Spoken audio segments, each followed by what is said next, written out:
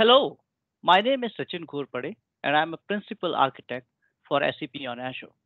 In today's episode, we are going to learn how easily you can integrate Azure Analytics services with your SAP system.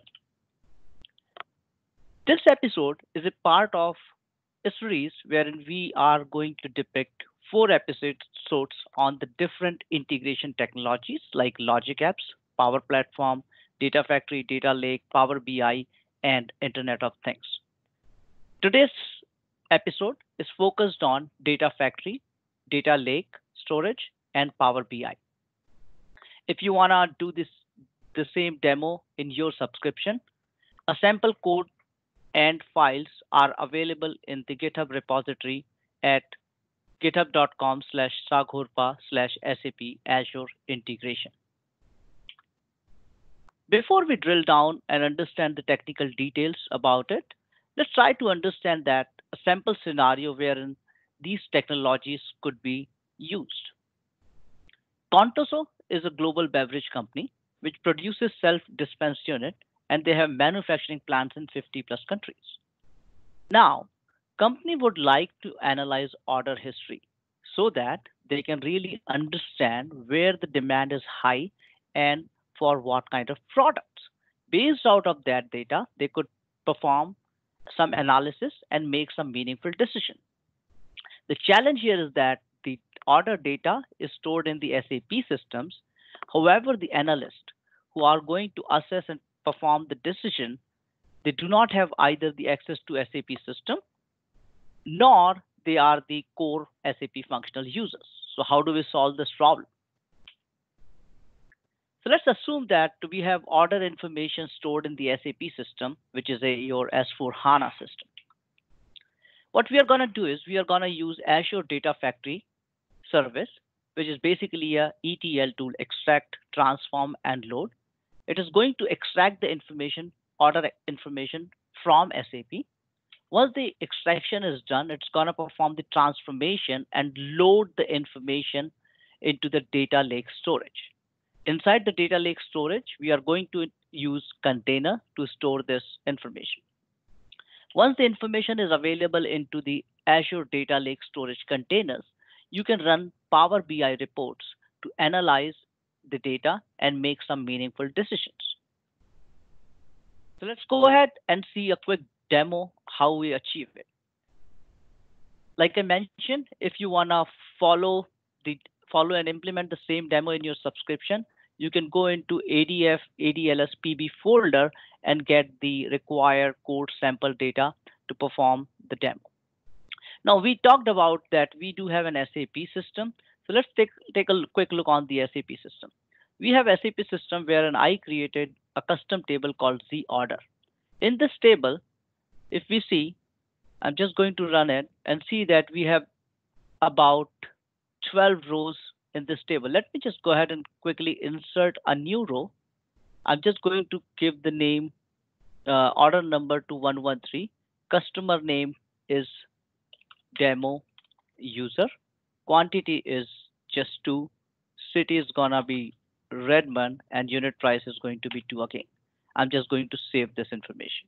You see that database record successfully created. Now let's go back to our table, refresh it, and see that we have this information already available. Now let's go back to our Azure Data Factory and extract this information. Once you go to the Azure Data Factory portal, you don't find an option really wherein you see in general where you say go ahead and create the data factory. So what you need to do is you need to click this hyperlink which called author and monitor. Once you click on this link, it's basically take you to the new page. Now you see that it is not a portal page, but it is a ms-adf.azure.com page.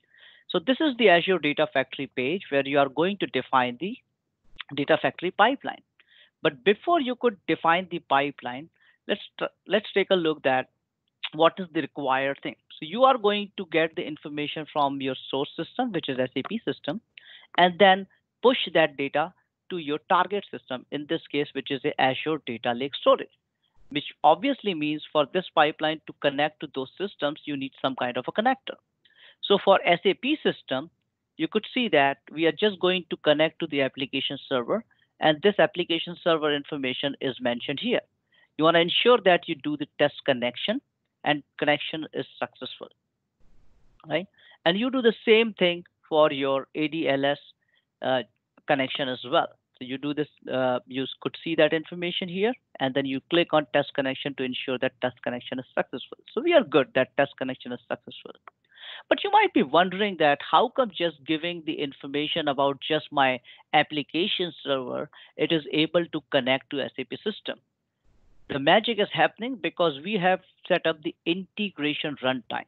Now, integration runtime, consider it is like one of your gateway, which connects between your pipeline, Azure Data Factory pipeline, and your SAP system. This is a bunch of binaries. When you create a pipeline, it's gonna or connection, it's gonna give you those binaries so that you can go ahead and set up those binaries into the system.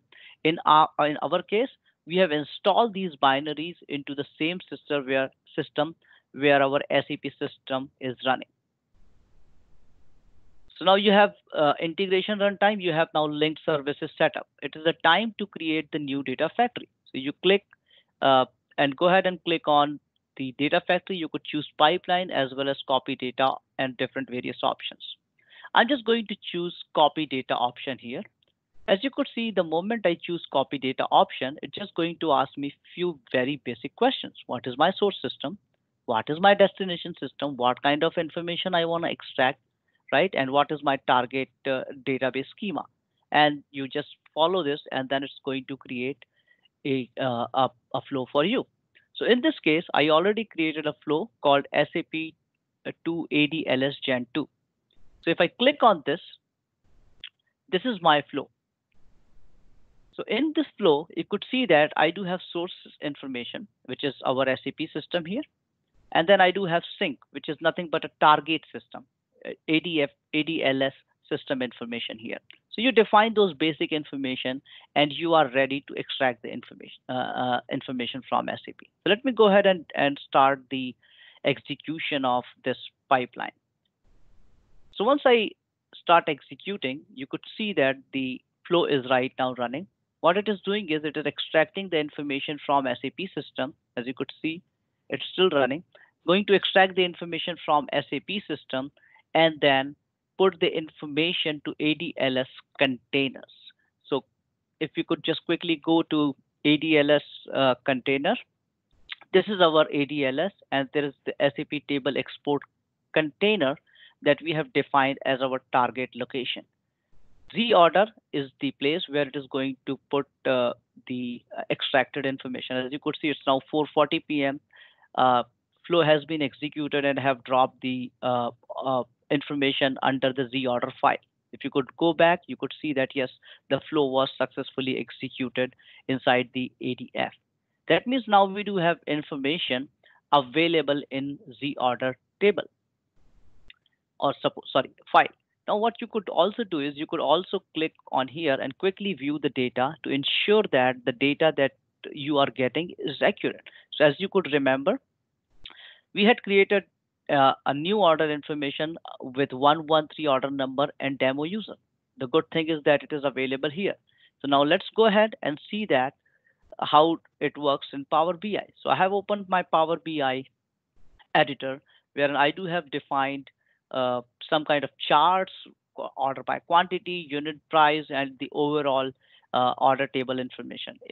Right now, if you see, there is no information available for demo user. If I click refresh, if the flow and overall result is successful, then I should see a demo user here. And here you go. So you have now the demo user information visible into your Power BI dashboard. So now you could realize that how quickly you can set up your analytical and integration engine and give a power of SAP data to your end user. Thank you so much for watching this video.